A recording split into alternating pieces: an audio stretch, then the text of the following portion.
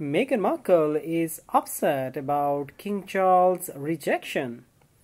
Since these assertions have been raised in reaction to Prince Harry's present relationship with Prince William and King Charles. In the middle of the ongoing criticism, it has been claimed that the couple wishes to reconcile now, despite their desire for financial freedom.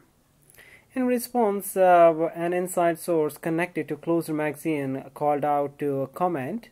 According to this insider, Meghan and Harry are in panic mode, and it's becoming clearer and clearer that their royal currency is dwindling, which is having a knock-on effect on their Hollywood careers.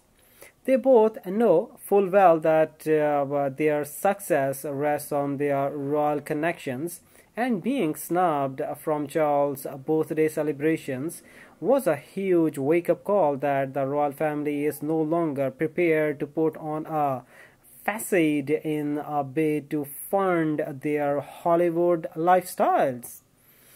According to the insider, Meghan is now pushing for more reconciliation.